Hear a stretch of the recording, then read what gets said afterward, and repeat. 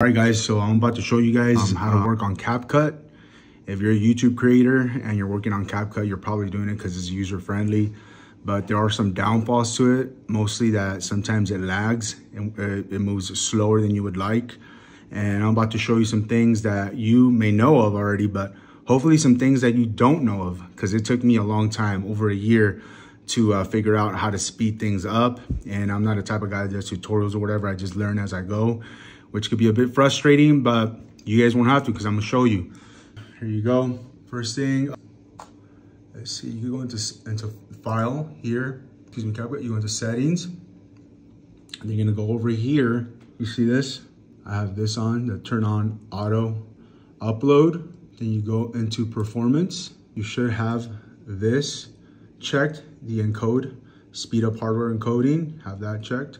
You should have this right here. It tells you clearly, automatically convert specific files to movie files to prevent playback lag. I had it off. I'm gonna go ahead and turn it on for you guys. Boom, right there. And then you go into proxy mode, because this will make sure that everything is done faster and you won't lose the quality of the video, but it's set for performance rather than quality. Once you export, then the quality will revert back to its original place. And before you start your projects, I already started mine, so I'm not gonna clear this, but make sure that your proxy size and all this is cleared, the cache is cleared, and then everything else here, you guys should probably already know of. Set it up however you like, the frame rates and stuff we'll go into as well. Either for 50 frame FPS, you can go into modify here, click that. Then you go into here. I have it copy media to project because I've noticed that it was taking longer when I had it and to stay in original location because it's got to almost work twice as hard. And then here you go, going back to the frame rates. If you wanted to go up faster, you change it, you lower it to 30 or whatever. But I did it and I prefer 50 is a minimum that I'll go. I prefer 60 to be honest with you, but I'll go 50. And you go in here and then you go on and you save. Oh, you go to performance. Sorry about that. And then you make sure that this is on the proxy files because this will speed up the performance. All that you guys may know of. And then you go here. Also, you go into preview and you go into best performance over best quality. Again, it won't affect the quality. This is just for editing.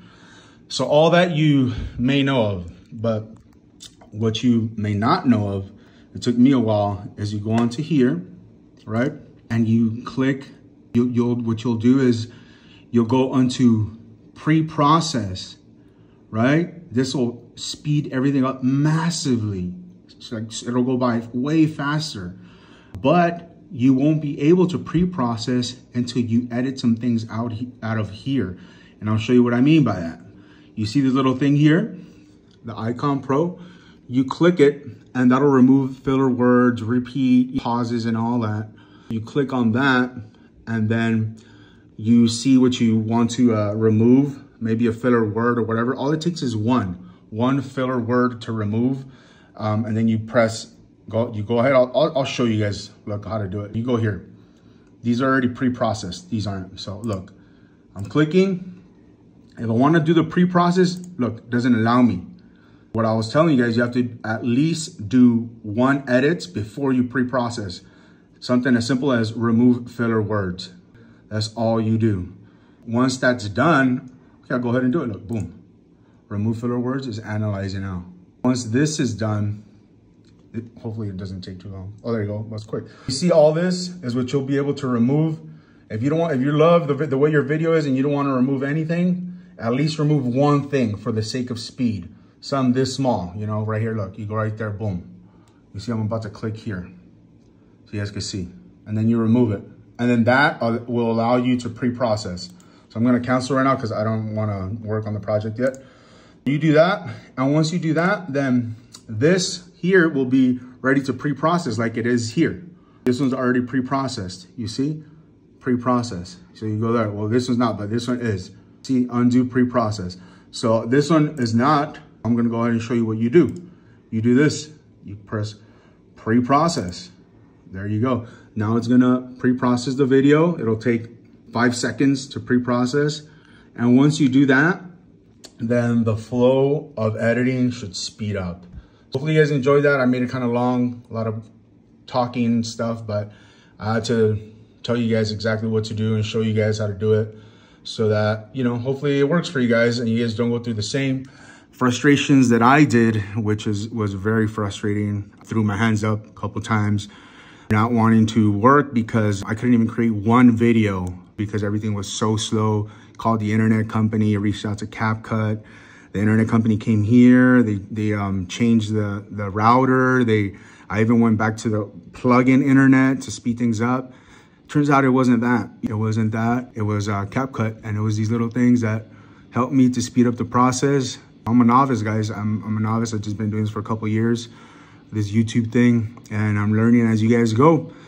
If you guys enjoyed that, please give this video a like and share it. Share it with someone that uses Capcut or someone that's a new YouTube creator that wants to use software to edit their videos, make them cool, modern. Capcut is fun, guys. It's a fun editing software. You could add all kinds of effects. If you guys see my videos, especially the ones where I'm scootering, you'll see that, you know, I do add crazy effects. Nothing, I wouldn't say it's professional work. It's fun work though. I love to create, and as I go, I am becoming more professional. I'll learn as I go. And to all my followers and subscribers that I have now, thank you for bearing along with me. I know that this could be kind of stressful, especially when you go through some videos and you're like, oh man, this is kind of boring. Because I go through them and I see, man, that's boring. I got to redo this video. But there are some good ones there where everything came as I liked. Hopefully you guys get a chance to look at those. You don't like the boring ones, I don't blame you. But just understand, I'm going to make better videos. The world is a big place and I have a lot of countries to travel to. I'm in country I'm back home now in Spain, but I've been to 39 countries. This year was one of the best years of my life. We're in October 2024, and I went to so many countries, man. I've been everywhere this year. And so this is the end result right here. I'm doing Thailand, so stay tuned for a video, dude. And if you guys like this one, like I said, please share, subscribe to support me, man. And hopefully I can inspire you guys to start your own YouTube channel. And whatever it is you want to do, trust me, the world wants to see it. The world wants to know of it. The people are into genuine things. We're tired of the fake Instagram life that a lot of people lived. And, you know, we want to do our own selves, our own things, whatever it is, even if it's just you doing carpentry work, you know, woodworking in a rural town in Montana, whatever it is that you like doing, do it. And use Capcut. It's a very simple editing software.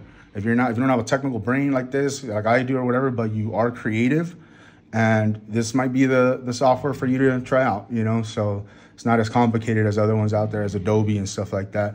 I may move to Adobe in the future, but right now, I just can't, you know what I'm saying? So I'm sticking to Capcut. All right, guys, much love. God bless.